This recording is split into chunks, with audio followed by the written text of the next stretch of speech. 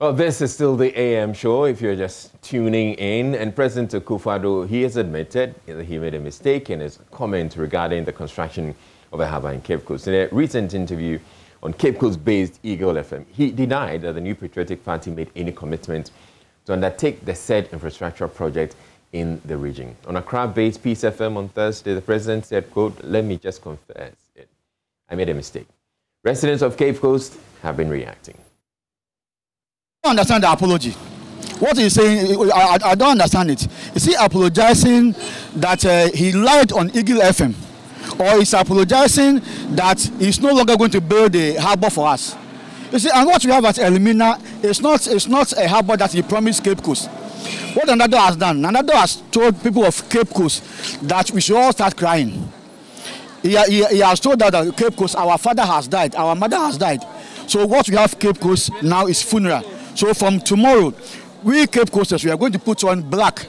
We are going to mourn Nanado. We are going to put on black because he has deceived us. And we are demanding, we the youth of Cape Coast, we are demanding our harbour and the airport that he promised because it is in his manifesto. The moment pyramid say crying Bahumia, Nessamno can Bahumia. You want a cassette to her. Well, there you go. Or will be there, or the Megafo. Or your harbour, no on your airport, no then ye, and a president Nakasa, Nanadu, and Nancy Obela. Now, Bakacha, the man ever plane airport dam, and no one could be see harbour man. I'm a big teach mention the menu to chat, menu to.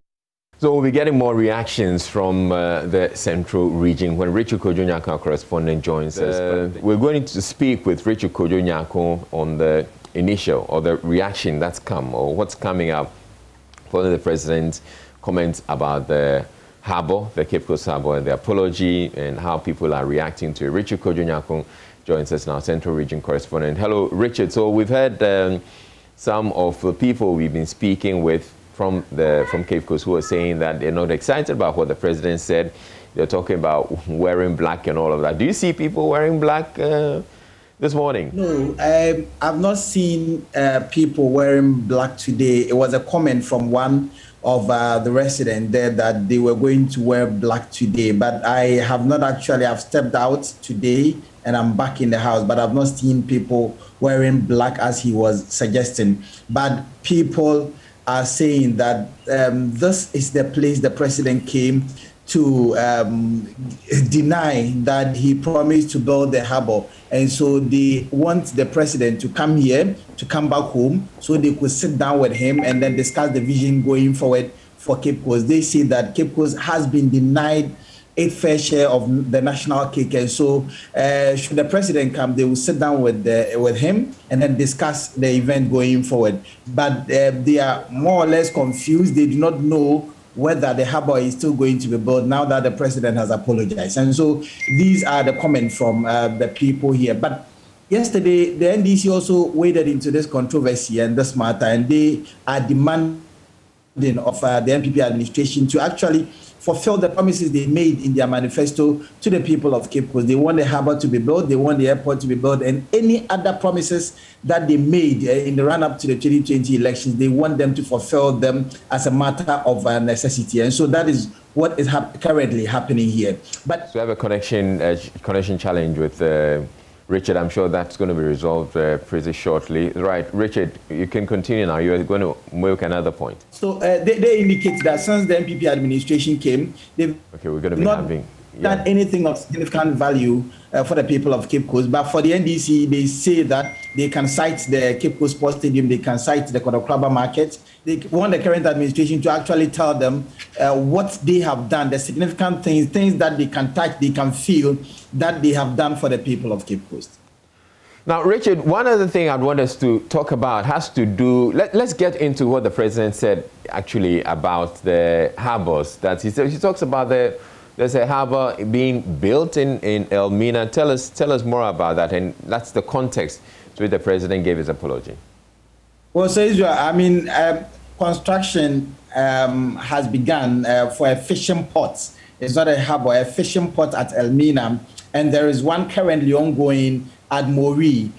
So Cape Coast is sandwiched in between these two towns. So Elmina is very close to Cape Coast, about 5 kilometers away from Cape Coast. Moree is also about 5 kilometers from Cape Coast. So for the president, they need to have a rethink about the need for the establishment of a harbour if Elmina is getting a fishing port and Moree is also getting a fishing port. And so, but residents are saying that once the promise has been made, it ought to be fulfilled. In the run-up to the launch of the manifesto in Cape Coast, there were some protests and demonstrations by the people that they needed airport. Those who were not in support of this airport, as soon as the NPP promised the airport, they all joined the field and they decided that, well, if they have promised us, why not? Let's allow them to build the airport and the harbour for us.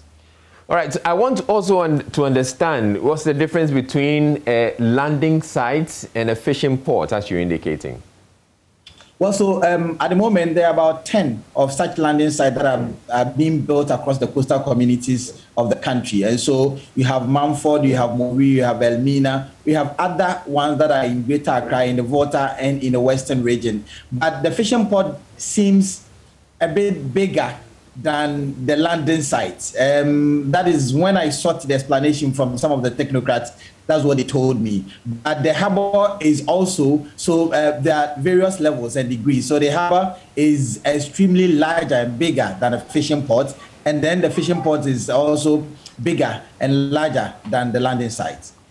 Now, the NDC, beyond saying that they expect the NPP to fulfill that campaign promise and saying that, in demanding of the NPP what is it they've done for the people of Cape Coast, do they intend to do anything else, or are they leaving it at that?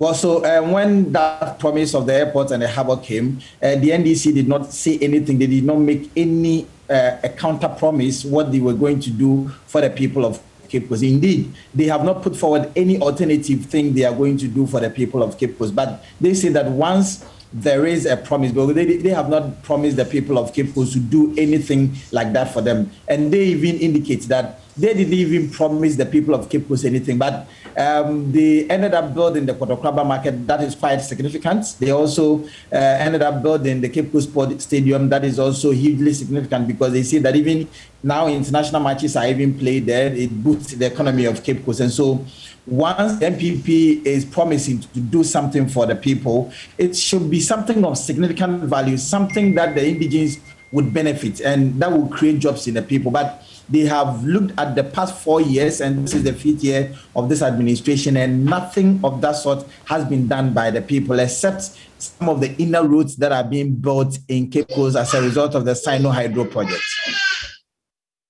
Very much, Richard Kojo-Nyarko, for bringing us that update from Cape Coast, and we'll be monitoring. I believe you're monitoring the situation for us to get us appreciate whatever the people of Cape Coast are saying. Would also